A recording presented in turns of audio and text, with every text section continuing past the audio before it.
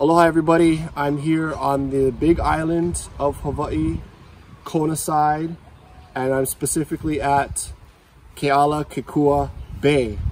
And right over here is where the historic battle between the native Hawaiians and Captain Cook and his men took place. I actually swam in this water, and people say that dolphins come here often.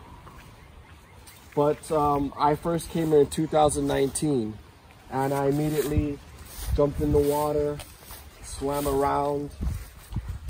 It was quite nice. I could instantly feel the energy and the mana of the Aina and the ocean, and I wanted to christen myself in the purifying waters of Hawaii. I always feel that it's good that when I visit a new island to jump in the water and feel the water, because water has a lot of memory and emotions, and it's alive. And when I came here, I saw a local Hawaiian historian talking to other locals, and he was explaining that Hawaiians know about a mo'olelo, or a story, an ancient Hawaiian story, legend, what have you, that this actual location that you see behind me, it's like wet and it's like a little swampy area. In ancient Hawaiian times, this was a pond, and it was said that a mo'o or moko lived in this pond. And what that is the ancient Hawaiians said that those were lizard or reptilian, what we would think as reptilian beings. And I've actually seen a tiki of one at the Bishop Museum in Honolulu, and they're described in the museum that they had hands and feet and a body like a man, but a head of a lizard. So they were like lizard people, or what some modern UFO people say today, reptilians. But the ancient Hawaiians called them mo'o and moko. And right here, there's a keep out sign, park closed. But supposedly that these mo'os or reptilians were often found near the entrance of caves or water sources, or could be seen near ponds. And that's often because water comes up through caves and out of waterfalls and out of caves and lava tubes, and ponds are near cave entrances a lot of the times. And some people say that these mo'o or moko live under the ground, and Hawaii has a lot of lava tubes intricately connected throughout the island chain that you can walk through.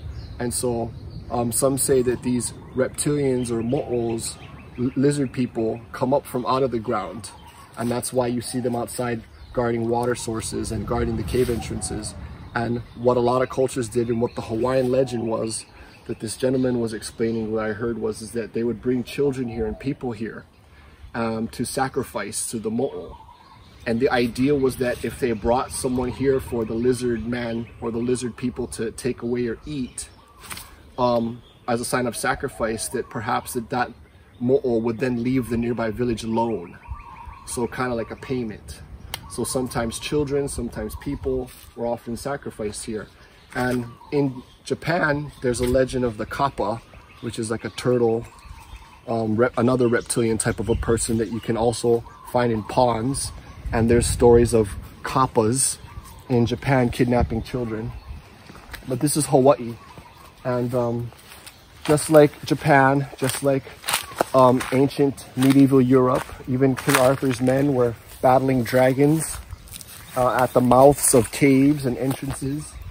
And Hawaii definitely has a lot of underground caves and underground water systems and springs and rivers. So perhaps this island is full of what you would call reptilian or inner earth entrances for these mo'os, as the Hawaiians called them.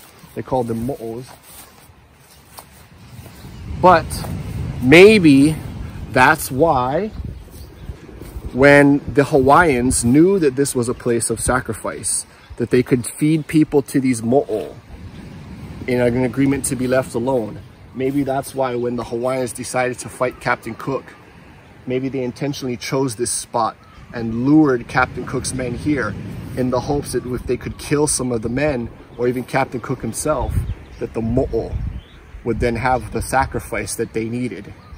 So maybe that's a part of history that is left out of the books, but maybe if we can combine the ancient Hawaiian legend with what we know that's written by the Europeans, maybe things make a lot more sense as to why places happened at certain times and places. But anyways, guys, I finished. By the time you see this video, I will have finished my UFO report on Hawaii. So if you love this story or want to see more like it, and you want to see the picture of Hawaii UFOs past, present, and future, over 500 cases in Hawaii of UFOs, free PDF download at the website www.uncorruptedtruth.com. Link will be in this video, link will be in the description, and it's all free. Download the PDF, you can hear more stories like this. So I hope you guys enjoyed, and yep, stay smart, stay safe. My name is Ian. Aloha, peace, mahalo, thank you.